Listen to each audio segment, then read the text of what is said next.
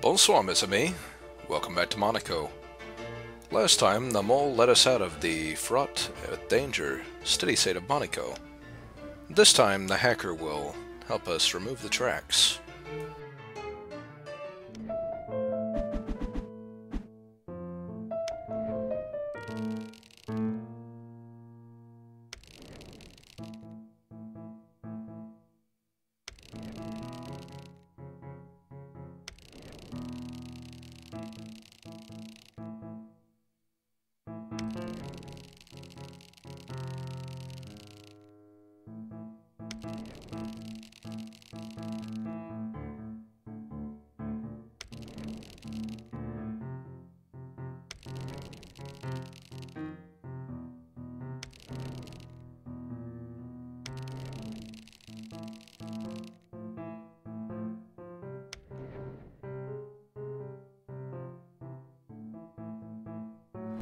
As compared to many of the other Finn missions, which are built around a certain character, or at least built around that character's origin mission, this one feels very fresh.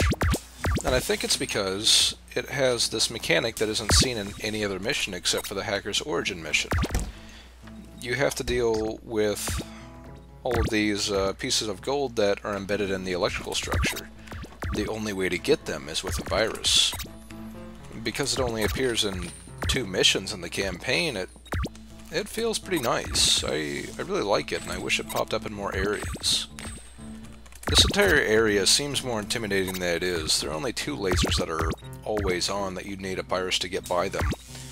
But everything else turns on and off, so it's very easy to get by.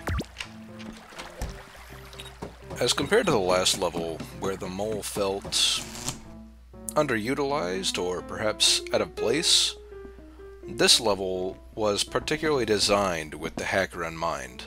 There are so many security systems and so many opportunities to get around them with viruses that if you aren't using the hacker, you're going to be severely handicapped.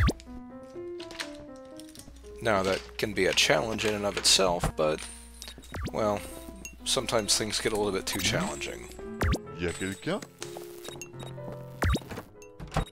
When I was first playing through these missions, there were 2 levels that I was not able to clean out with no deaths on the first try. The first one was After the Fire, which is the first Monaco Finn mission, and the second one was this one, and it's because of one area in particular that we'll be getting to.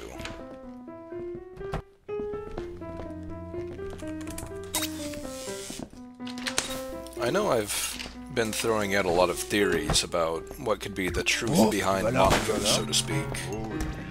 But it really seems like everything's kind of coming together very coincidentally, doesn't it? Inspector Voltaire happened to be the only person who had access to all the interview footage, or he's the only person we know for a fact interviewed all the thieves. And the interview footage just conveniently disappeared. So now he's working with Constable Candide, and everything Constable Candide is doing, you know. Inspector Voltaire seems to be one step ahead, even as much as he is one step behind. Every place we've been going to, the thieves have already been, but somehow Inspector Voltaire knows where to go next. I don't know. If I was Constable Candide, I'd be asking some serious questions here.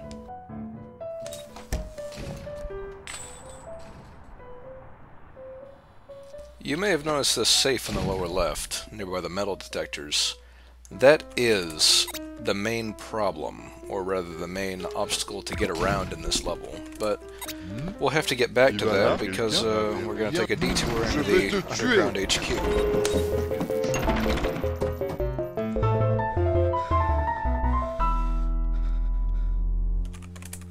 As somebody who plays the lookout all the time, or at least prefers to play the lookout, knowing where guards are at any given time is extremely powerful, especially if you're the type of person who, like me, tends to play more cautiously.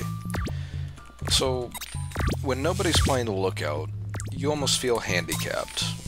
You know, not that there's anything wrong with that, it makes you work a little bit harder, then it makes it so you can actually use more than one character, but Even so, the hacker is uniquely suited for this level.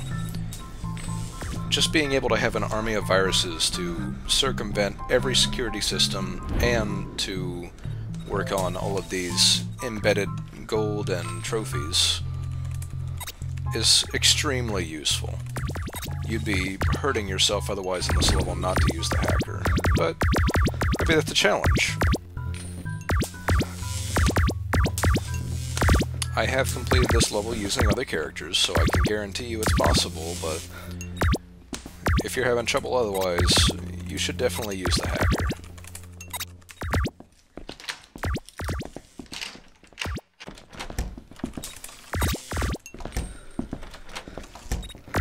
I'll have to excuse the little hiccup here, and don't worry, your computer isn't freaking out on you.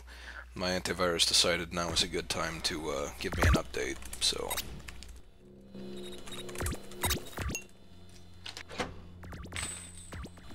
This room seems extremely intimidating, and it is, don't get me wrong. But something to keep in mind here is that none of these lasers are connected to alarms. We'll be seeing that more in depth later. It's around this point I realized I've grabbed a significant number of gold pieces, but I still don't have any items. My usual item being a wrench or a smoke bomb, I figured now's about the time to remedy this. So, all of your areas here on the left and right, you will need a virus to get into them. You'll notice up in the upper left there's this, there's that hand panel door that leads to this ladder, but the only way to get through that hand panel door, obviously, is to use a virus.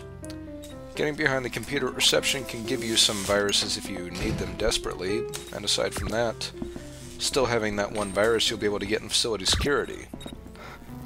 But this main lobby area can be intimidating.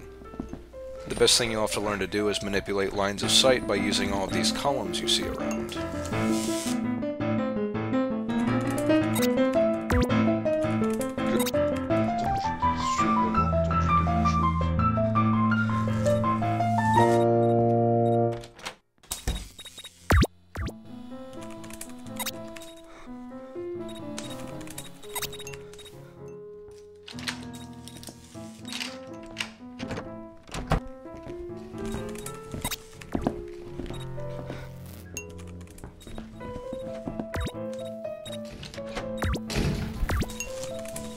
Once you have at least one virus to open the handprint door, the next one can turn off this laser that blocks off the ladder. And then you can get down here to use this other computer, because there's a laser blocking this one off as well, and that will let you through. The main trick is getting into that handprint door area.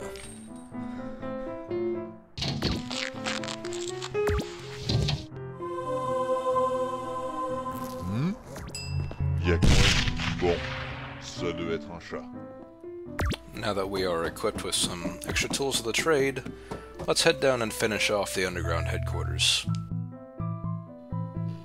As I mentioned before, none of the lasers here are connected to alarm panels, except for the upper left. In the upper left, which is the monitoring room, is the only place you're going to find any of the floor panels or lasers actually connected to alarm panels. Everywhere else, if you set something off, you're just going to take a bit of damage.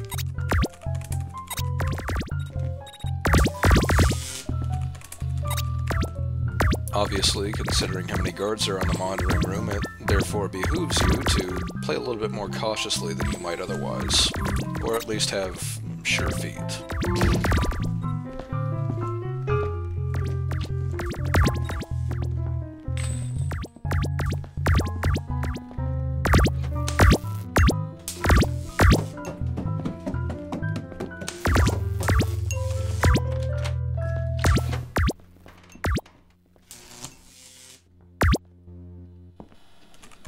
Of an interesting note, almost every entry into the control room is blocked off by a key door.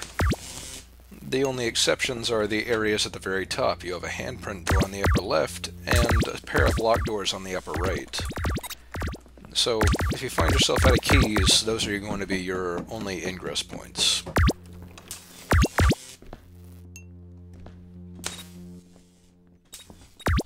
except for this area on the bottom right. So, I'm a liar.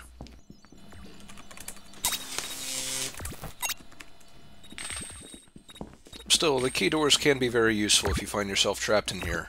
They easily lead onto a ladder which can break your pursuit, but the main problem is getting to this, and this is where I realize none of these are attached to alarms, is when I start getting shot by them.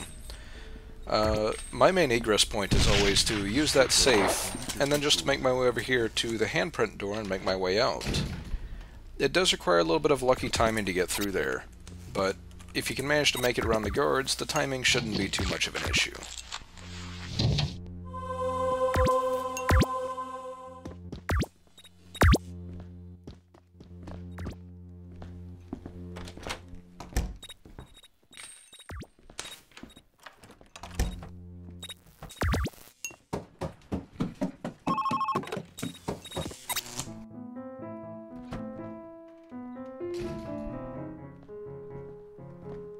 As I mentioned before, what I consider to be the main snarl in this mission is the safe at the bottom of the area.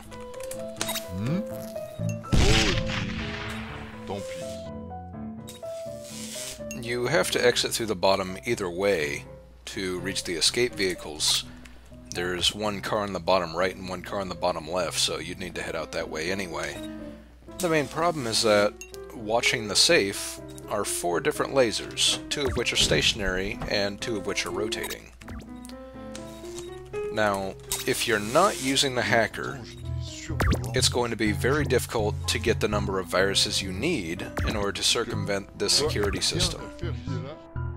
Not impossible, mind you, just very difficult. The rotating lasers and the stationary lasers are attached to machine guns, which will push you off of the safe if you're trying to brute force it. And they're also attached to security doors, which will come down and lock you out as soon as you hit them.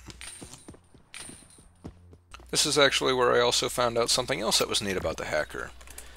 Much in the same way that viruses will go around and turn out lights for you of their own accord, they will also turn off alarm panels as well. You may notice these alarm panels are sort of flickering between blinking red and also being off. When they're blinking red, they're active. Anything attached to them will set off the alarm and bring all the guards to you. When they're off, they won't. So, I'll fully admit it, I got a little bit lucky there, but I'd rather be lucky than good. That's all for now. Please join me next time when Inspector Voltaire takes us on a road trip.